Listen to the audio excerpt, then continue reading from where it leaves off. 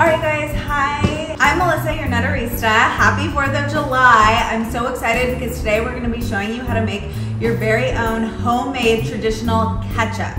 That's right, we're gonna show you how to use your own ingredients at home for a healthy ketchup. None of the preservatives that you see at the grocery stores when you get your home-bought ketchup, your very own ketchup that you don't have to worry about. You can see all the ingredients yourself to make for a healthy 4th of July party. All right, so let's get started. So we're gonna start with 1/4 cup honey. All right, so we're gonna take the honey, which I love. I did not know that you could make ketchup with honey, but I'm really excited about that because honey is a great alternative to sugar. So if you want to sweeten up any of your recipes, honey is one of the best healthy alternatives. Right? So we're just gonna pour that in. Okay, really easy. All right, then we're gonna do a 1/2 cup white vinegar. Okay, so we'll do a 1/2 cup in here.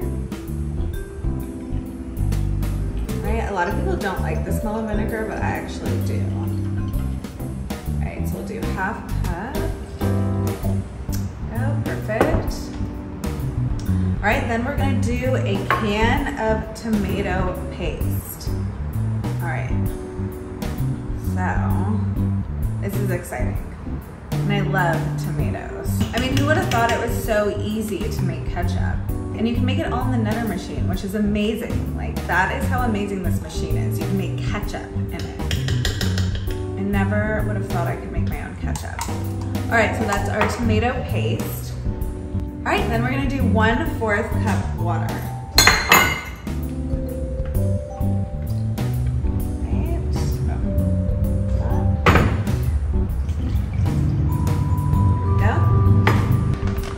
All right, we're gonna do 1/2 tablespoon of monk fruit sweetener.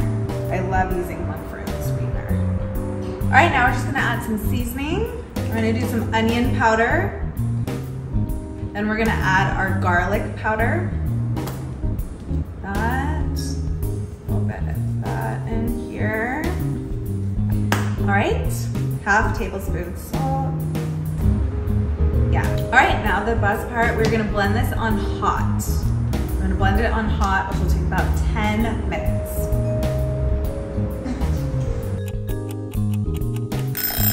All right, you guys, and the ketchup is ready. So it's gonna be really hot. You see the steam coming up, super hot. That's how well the Nutr works. Oh my God, it looks really good. Oh my God, it smells so good. This is like, reminds me of like, oh my God, look at it. That's so cool. It looks like real ketchup. I mean, it is real, but I mean, that looks amazing. The consistency is already so great, but you guys, so to really thicken it up, you're gonna wanna leave it in the fridge overnight. So it's already really hot. That will cool it off and thicken it up, but you can see it's already pretty thick. Really good consistency. I'm so excited to try this. All right, guys, I'm gonna go put it in the fridge. All right, guys, so I'm so excited to try my homemade ketchup on my hot dog. I'm hopefully gonna be making this for the 4th of July.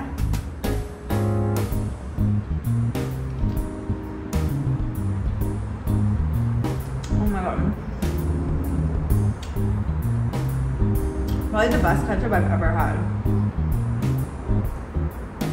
Like, it doesn't taste like all those preservatives that you can taste when you get it from the grocery store. Best homemade ketchup I've ever had, made in this machine.